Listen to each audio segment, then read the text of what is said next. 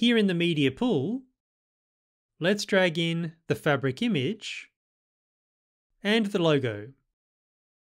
I want to blend these two images with the logo on top. So grabbing the logo output, I will drag and drop it onto the output of the fabric. This creates a merged node, which I will plug into Media Out, which we can see up here. With the merge node selected, here in the inspector, I can play with the blend slider to control the opacity of the logo over the fabric. But let's go one better.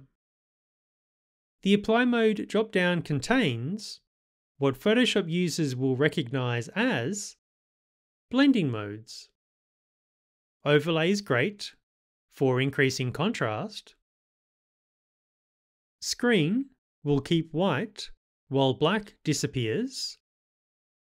Now multiply is typically used to keep black while white disappears, but I'm going to go with color burn because when I now revisit the blend slider, check out this amazing result. I hope this very brief introduction to blending helps. Catch you later.